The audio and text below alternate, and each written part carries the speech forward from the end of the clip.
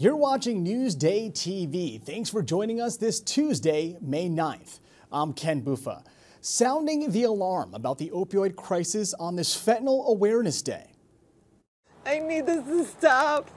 It is a disease and it needs to be helped.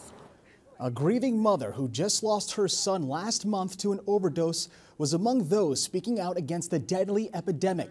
Officials say addiction is in every community and the number of overdose deaths are staggering.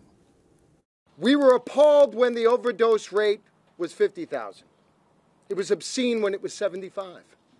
Now, because of the presence of fentanyl, we are over 100,000 deaths annually. Opioids are the leading cause of death for adults between the ages of 18 and 45 years old here in the U.S. And 4 fallen Nassau police officers are being honored in Albany today. Officer Robert Negri and Detective First Class Matthew Perlunger died of cancer linked to Ground Zero. Detectives Charles Vroom and Hector Nunez passed away after contracting COVID on the job. Their names were added to the police memorial in Albany during a ceremony this afternoon. And Suffolk County Police are searching the Great South Bay for a missing boater again. As Newsday has reported, the Coast Guard halted its search for James Jaronzik. The 28-year-old fell into the water from a speedboat off the Babylon Cove on Sunday. And a heart condition may be to blame for the death of a minke whale. The 24-foot mammal washed up on the sand in West Hampton Beach just yesterday. An examination of the remains was performed before the whale was buried. This is the 8th large whale in the Atlantic Marine Conservation Society that has responded to this year. And in your health news, an influential national health panel is recommending that women start getting mammograms at 40 years old instead of 50. The new advice from the U.S. Preventative Services Task Force comes after recent evidence showed more women in their 40s are developing breast cancer. The panel believes earlier screenings can detect breast cancer sooner and save more lives. The Syosset School District voted unanimously to retire its Braves mascot and name. It's the latest in a story you saw first in Newsday. Last night's vote follows an order by the Board of Regents to remove Native American mascots and imagery from public schools. One parent who spoke at the meeting supports the ban. The symbols, images, and mascots teach non-Native American children that it's acceptable to participate in culturally abusive behavior that perpetuate inaccurate misconceptions about American Indian culture. Syosset's board estimates that making changes to the high school's football field end zone and scoreboard would cost about $70,000.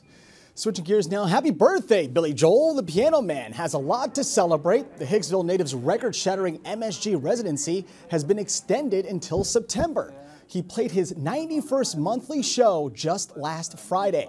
Now you can read 74 reasons why Long Islanders love Billy Joel on our homepage. Just click Get More below the Newsday TV video box.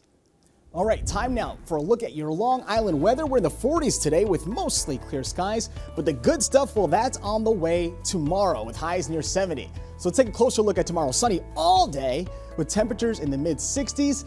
It looks like it's going to be a real nice one. An old East Rockaway bank is being converted into a new theater. Our Rachel Weiss has a story you'll see only in Newsday.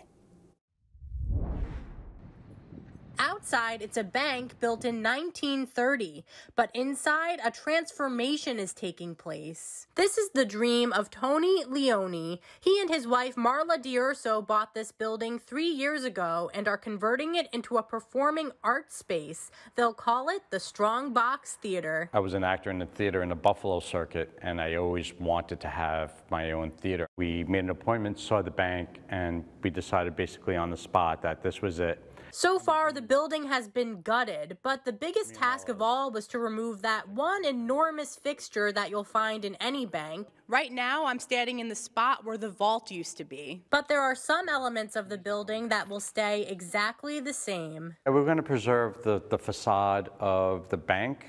It's called Strong Box, so we want to kind of keep that bank theme going. So there's a night deposit box that somebody else wanted, and I said, no way, we're not giving that up. These big windows, we're going to preserve them. And we have preserved the doors of the safe deposit boxes to use those as a design element. And of course, that 10-ton vault door isn't going anywhere. Tony and Marla also bought the property next door, so soon the adjoining wall will come down to open up the space even more. The Strong Box will showcase the work of original musicians, dramas, and comedies. We want to be a home for new talent, so that's part of the model. Rachel Weiss for NewsdayTV. How cool is that? Now, to read more on the theater renovation, just go to our homepage and click Get More below the NewsdayTV video box.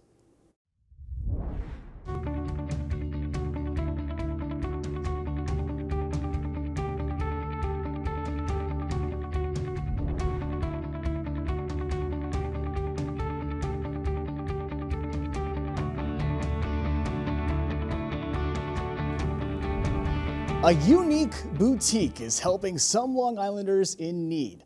Our Elisa DiStefano has a story you'll see only in Newsday.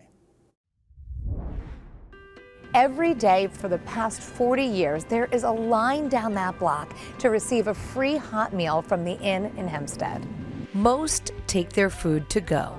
Others choose to gather here in the newly renovated Mary Brennan Inn dining room. Every day, the Inn provides over 1,200 free meals to Long Islanders in need.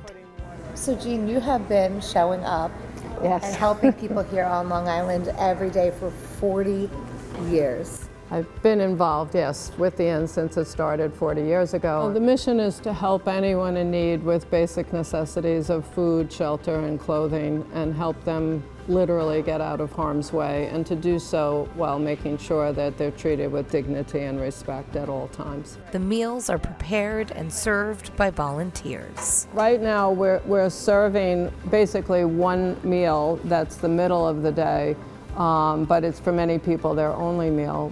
We've said 40 years ago, we're still saying it today, anyone on one side of the counter could be on the other, and we have to count our blessings and realize we have to share those blessings with others who have not been as fortunate. This is our new building where the boutique has been moved to, and all of our donations are being accepted here. And thank you. You can come in. Good morning. This is where all the clothing comes in, as well as food. It gets sorted. They just opened a brand new boutique where guests can shop without worrying about a price tag. You can come in and spend a half hour here shopping. People can also come and take a shower and get cleaned up if they, don't have a place where they can shower. What has the response been? From the guests, they have been overwhelmed. They can't believe that it is so nice. We just hope that they can find a way to not need us anymore. And this is one of those steps that will help them go there. So.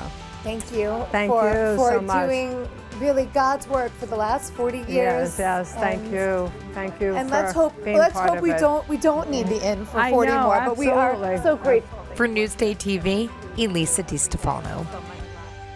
Love to see people helping people. Now, for more exclusive stories just like this, go to our homepage and click Get More below the Newsday TV video box. Get more of the stories you've seen on Newsday TV at Newsday.com. Plus breaking news, investigations, things to do, restaurants, and other Long Island news you can't get anywhere else. At Newsday.com, covering Long Island like no one else can. You're watching Newsday TV. I'm Ken Buffa. Thanks for spending part of your day with us. We leave you now with a look at your 7-day forecast.